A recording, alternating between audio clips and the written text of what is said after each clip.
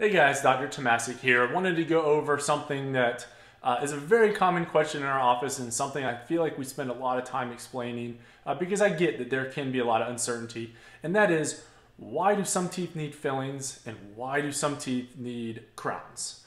There's obviously, there can be a big price difference between that. It can be much more involved going one route versus the other. So what I want to try to do is clarify why do sometimes you need one and why sometimes you need other. And really, in a nutshell, it comes down to how large is the damage to the tooth. Now, the damage could be a cavity, a crack, something like that, but it all comes down to the size of the damage. Okay, think of it like this, and I use this analogy. If you have a wall with sheetrock, if you accidentally bumped your elbow into it and it was a very small hole, you could sit there and just patch it up real easily. No problem, small damage, keep it simple. Okay, think of that as like your filling. If you have a relatively small cavity or other small damage where you still have most of your tooth is strong and healthy, cool, yeah, we pack a filling in there, let it cure, and you're good to go. Now, say for instance you had a large damage to your sheetrock. Maybe you had a flood or something like that where you're looking at the wall and you're like, 90% of this sheetrock is damaged. You wouldn't take all that water damaged sheetrock out and then just try to patch it with sheetrock repair.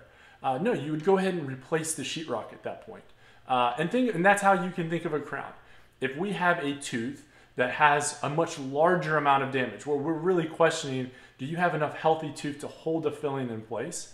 That's when we recommend a crown. And I say a crown's gonna fit over the outside of the tooth, much like a hat or a helmet, so that when you're chewing, it can really help protect things. It can help stabilize things. Hopefully stop the progression of cracks, because we'll see those cracks keep getting deeper with large fillings. And so, so that's when we would recommend a crown. When you're talking with your dentist, because there will be some gray areas, and you may have slightly different philosophies with different dentists as to when to do a filling or when to do a crown. And the biggest recommendation I can have is just make sure that you understand what your dentist's philosophy. Make sure it lines up with what you're wanting to have done. Make sure that they explain to you well. Have them show photos of your tooth so you can really understand the extent of the damage. And before you proceed, so that you feel comfortable with it, whichever route you go.